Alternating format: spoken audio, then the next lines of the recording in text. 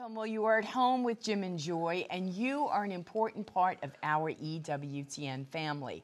And we are delighted that you have welcomed us into your home. We certainly would love to hear from you, so please send us an email with a question or a comment to jimandjoy@ewtn.com. Well, today, our guest is Father Joseph Marquis. He is the pastor of Sacred Heart Byzantine Catholic Church in Livonia, Michigan. And he is also the founder of All the Saints Shrines at his parish. So he's the founder of All Saints Shrines at his parish, and we're going to talk about that.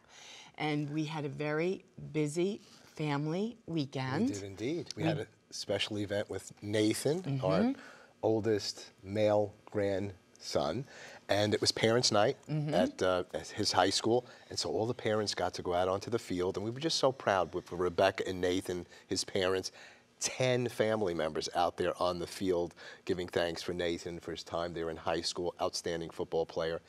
And beyond our family, I wanted to mention one guy in particular. We were in the stands. Yes. Watching, proud as we can be, of Nathan and of the family. And there was a grandfather. I knew he was a grandfather that was there up in the stands. You know, when the families come out, you know, people applaud, and some people have people there, some don't. So there wasn't many applause, but this grandfather had an image, a picture on a stick of his granddaughter who was being honored as a band member, cheerleader, something. And you know, when it came time and they announced her name, he just stuck up the picture of his granddaughter like this, and he just kind of looked around and did like this. So sweet. It was so great, the love of a grandfather. And then when he put it down, he watched the image go down, and he just kind of looked at her like that. I was so blessed, not only for our family, Nathan and their family, but for this guy and for that granddaughter of his. Well, it was a beautiful family weekend, lots of football. Then we also had our banquet this week. So it was kind of like way full. And we had Patricia Sandoval, who is our beautiful banquet speaker, and we've had her on our show. And we also had over 415 people that showed up. We didn't have the banquet last year because of COVID. And so Patricia Sandoval was there, Dr. Del Hahn, who is the founder of Her Choice Birmingham Women's Center. And it was like a beautiful celebration. It was like a pro-life party. People in the Birmingham area, and we had people that came from out of town, believe it or not, just wanted to show up and celebrate life and get back out. And it was a beautiful evening. A lot of hard work. A lot of young people. And a lot of young people. We had a table full, 8 to 10, of high school students. Then we had college students. Then we had young professionals. And I mean, they were so impacted by the testimony through Patricia Sandoval and the gospel of life. And so it's encouraging to know that there are generations that are being raised up that are so gripped by the sacredness and dignity of every human being from the moment of conception through natural death, so that as we enter into our reward at some point, we hope and pray that there's a whole generation coming up that is standing for life. Right, and as a people of life, we need to be full of hope that especially come December 1st, today's, you know, we're in the month of November, December 1st, our Supreme Court is going to hear a very important case, and so we as a people of God need to be full of hope. We need to be prayerful, and we need to be fasting, that God would turn back this scourge upon our land of abortion. Father Joseph Marquis is here with us, Marquis, and he's going to be sharing some of his relics. He has over 200 relics. We're going to see Saint Joseph of Nazareth, a robe fragment, Saint Paul, and a piece of the thread from the Holy Shroud. So it's a wonderful, wonderful show. When the saints show up, something great's about to happen. We'll be right back. Don't go away.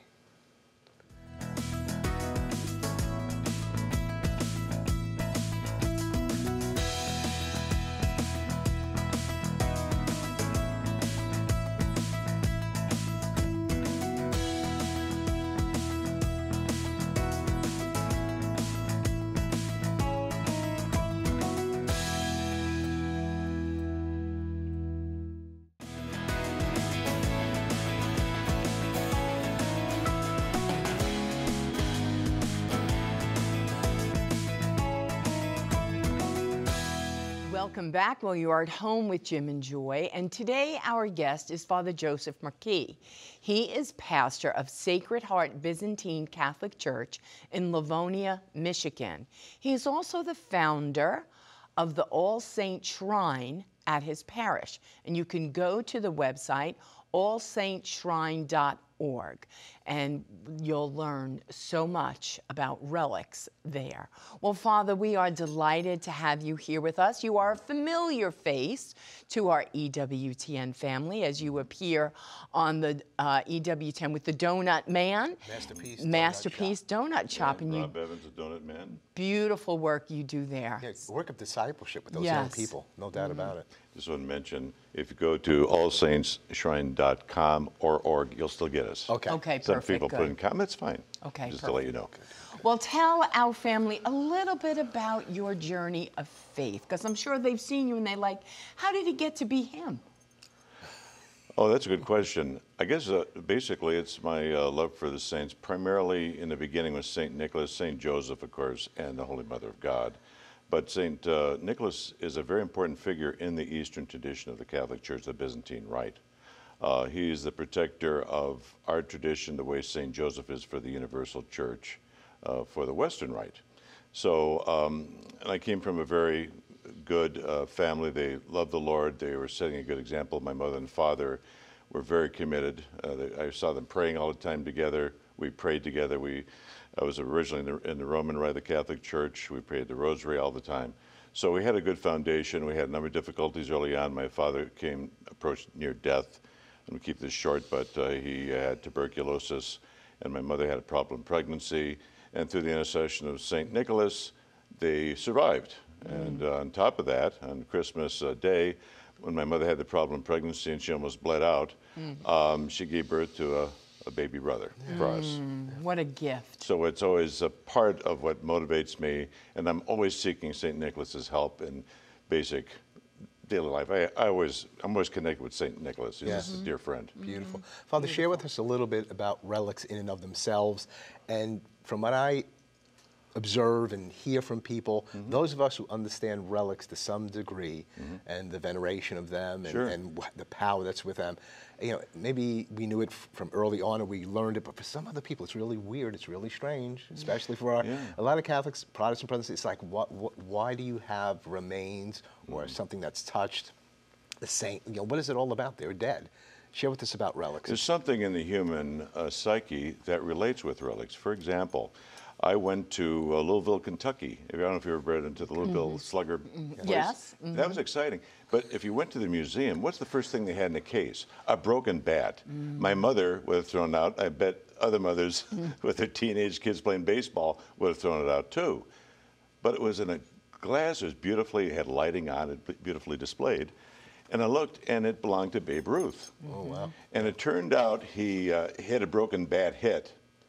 And so the bat boy kept it, and he donated it to the museum. And it had notches in it. He had notches like, you know, the gunslinger in the Old West on the handgun. So he put notches every time he had a home run. And you're looking at this thing, inherently there's no value to it at all. What is it? It's a contact with greatness. Secular on a human level, yes, but greatness. If you don't believe in shrines of sports, go to Cooperstown. Right. Go to the Hockey Hall of Fame in Montreal, Canada.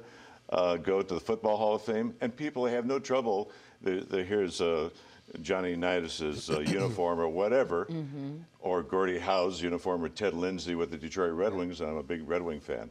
But there's something in the human psyche, it's contact with something that evokes us to become more than what we are. Now, Polycarp, who was ordained, by the way, by John the Apostle, he was murdered in 155 A.D., and you know, he offered himself up to the Lord, and his gratitude was such, and his example was such, that it inspired people to go to his grave. And we know that no one's really dead.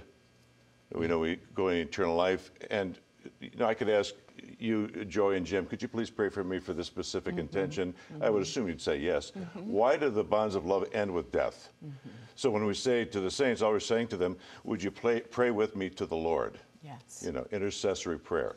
You see this in the book of Revelations, the martyrs imploring. So the saints actually, the idea of venerating relics goes back really even in the Old Testament. Remember Joseph, they took his body out of Egypt. Why would they, this It's the body, because this body inhabited someone of greatness. And it called out this idea of the covenant with the Lord and putting our trust in the Lord even when we're faced with death. So, and even in Jerusalem, we know, you see this in Scripture, we know where David's tomb is. I went down to where David's tomb was when I was in the Holy Land. So this is something that's not new. Trouble is people impose on them, on these relics, preconceived ideas. For example, horror movies, you know, with Bela Lugosi and dead bodies and all this kind of crazy stuff. But they don't think of it when they go to the grave of a loved one. Yeah.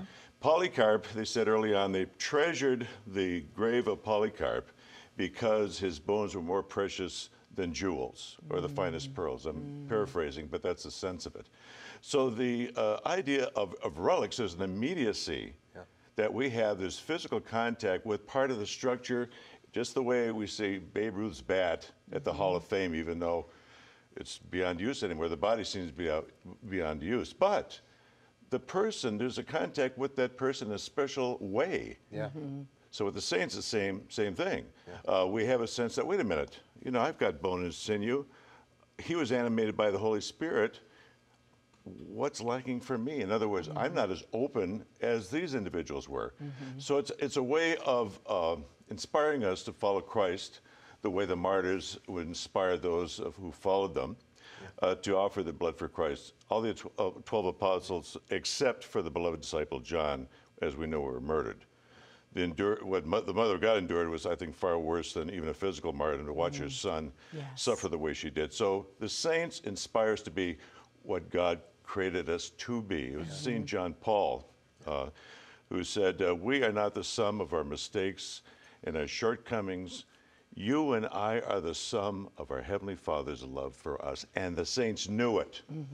Right. They knew it. Yeah, there's just something very, very special as I've gone through the years of praying to the saints, but praying with the saints or to the saints when their relic is present. I mean, I sense so much power when the relic is there. Something's touching down. The glory of the Lord is made manifest in such great power. I've seen in museums, for example, in the secular context, Abraham Lincoln, I understand there's a museum, they actually have the actual lead bullet that killed him. Now, most people say, get rid of that thing, it's ghoulish.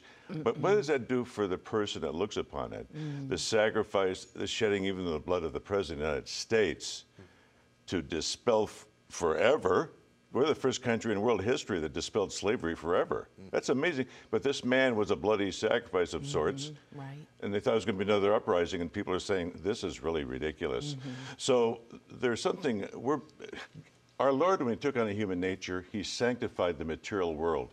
Even when he entered into the waters of baptism, in the Eastern theology, we talk about him sanctifying all the waters of the world. Well, Father, your All Saints shrine has approximately 200 relics, I think. 240 and 240? counting. And counting, Okay. And they're large, fairly large, to be Yes. perfectly Well, honest you with brought some relics with you. So whom have you brought with you, or what have you brought with you today? Let's begin. Well, we know this is the year of St. Joseph in the church, and the East and the Western church is having a special focus on his personal attributes and obedience to God without even raising any questions. Not one word mentioned that Joseph ever spoke in the Scriptures. The only one we know he did say was the holy name of Jesus, because he spoke as Father, and he was the Father.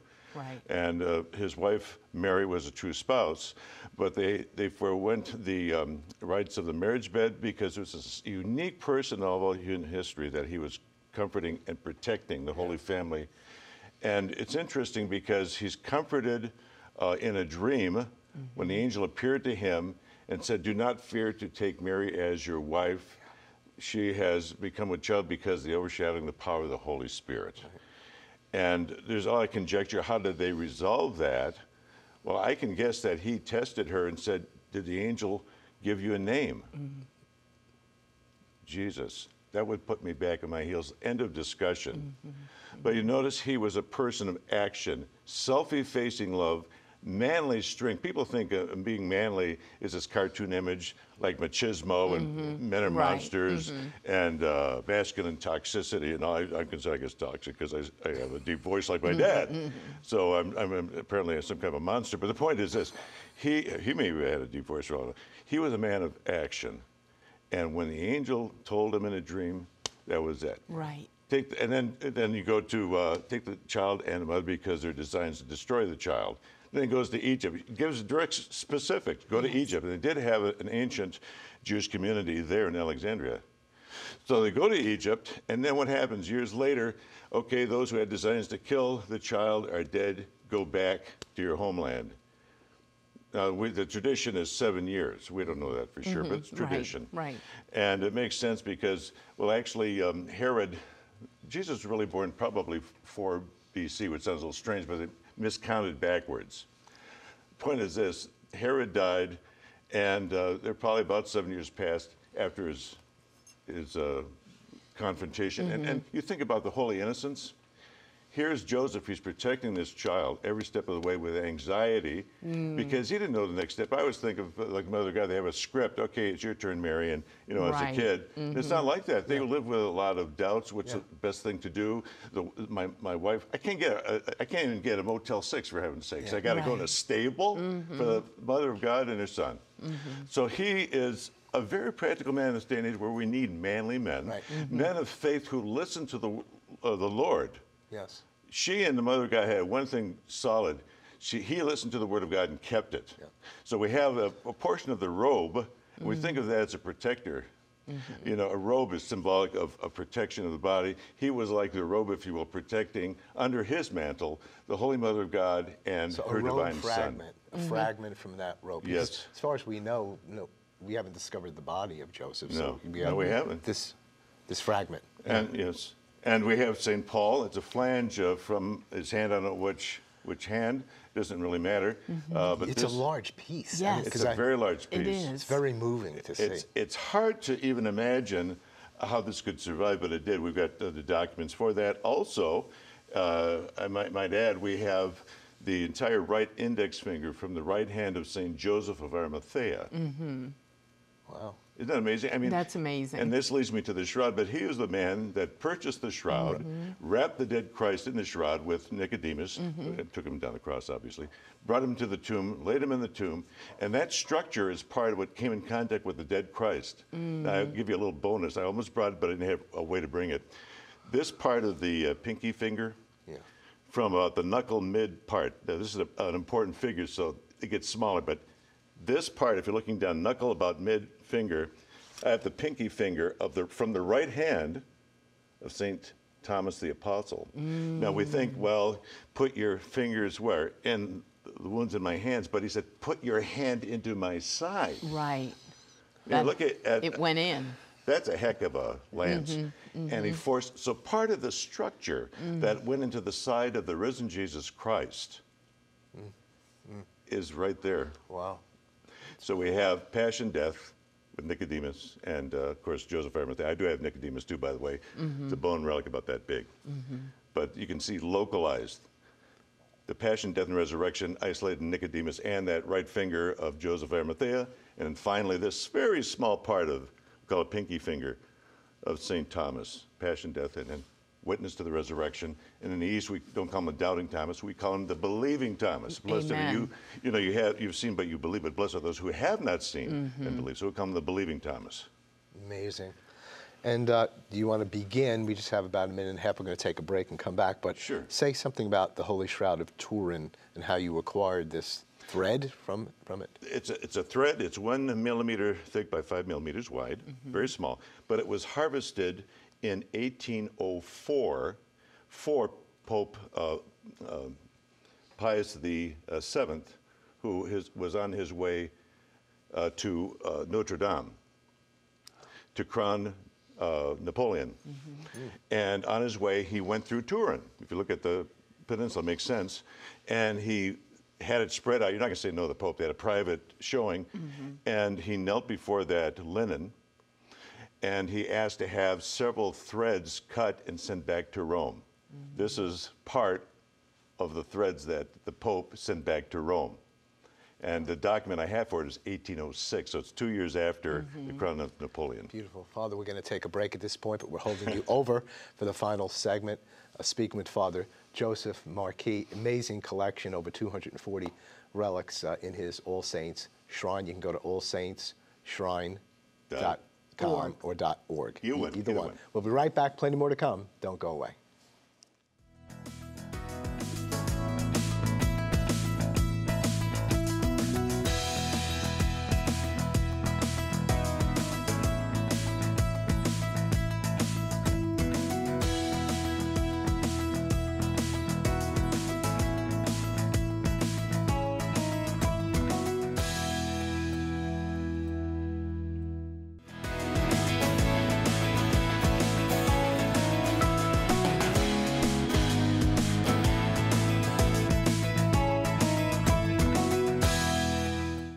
Welcome back. Well, you are at home with Jim and Joy, and we're having a wonderful conversation with Father McKee about all these beautiful relics that he brought to us today. And my spirit, my soul, is being so enriched and blessed, and I hope yours is also. Father, can you share with us further maybe one or two saints that aren't here with us and their relics that you have in your collection? Well, once again, these go back to apostolic times. Many of them, we have a relic of St. Bartholomew. Frightening way to die, flayed alive. Never denied the resurrection. Isn't that interesting? I mean, how do you lie like that? And also St. Andrew, the brother of Peter, of course, famous for the famous St. Andrew cross. I even have a fragment of the True Cross of Andrew, which blew me away the first time I came in contact with that. And since we're focusing on the men in this first section of the two-part series, I wanted to mention that we do have St. Joachim, that's Grandpa to our Lord. That's incredible. The spouse of St. Anne. And that was acquired from Mistra. Now you probably say, what's Mistra? You'll recognize it in the Passion of the Christ. That's where they filmed it. It's the third longest continuous history in the history of humanity on the planet. So there's just a lot. It's the saints, ever since they've come into my life in a concrete way, by virtue of the remnants, part of the structure when they walk the earth, my prayer life has skyrocketed. And I think, as you mentioned, you do feel their presence. I've had people coming in, they feel the presence of the Blessed Sacrament in the tabernacle, but they also feel, I feel like I'm being surrounded by a cloud of witnesses. That's exactly what they do. They evoke the sense of the eternal, also the immediacy. And a lot of our loved ones, our brothers and sisters, on Monday of this week, a few days ago, we were celebrating the Feast of All Saints in the West. We celebrate the Sunday after Pentecost, because with the outpouring of the Holy Spirit, the sanctification of the human race was made possible on Pentecost. But I know in the Roman calendar, it's November 1st. And that, you have to remember that this is including a lot of your loved ones and mine. We didn't know them. Maybe they were ancestors we never met, but they were praying for us, and they were cheering us on, and they're still cheering us on. And when the saints are encountered in this really concrete way in our church, I really feel they're there. Yes, we feel that. They haven't. It's like when you go to a grave of a loved one, they're there, and you can talk to them. And share your concerns, and your prayers are heard. My father told me before he died, I'm not going to lay down and play dead. He had cancer. But I know I'm going to leave shortly.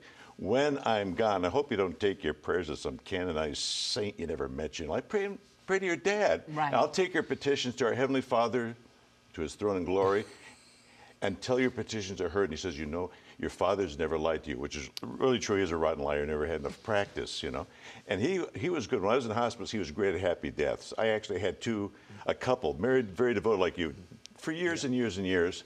They died in separate hospitals within an hour of each other.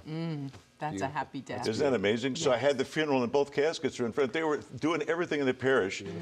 Now, Richard, the man's name was Richard, he wasn't in the ladies' sodality, but everything else. They did together. We have just couldn't pass the physical. We have about 30 seconds or so. Close us with a blessing, if you would. During this year of St. Joseph, I'll be honored to, through the intercession of St. Joseph, the guardian, protector of the Holy Family. May the blessing of Almighty God, the Father, Son, Holy Spirit descend upon you and all those who are watching in faith. Amen.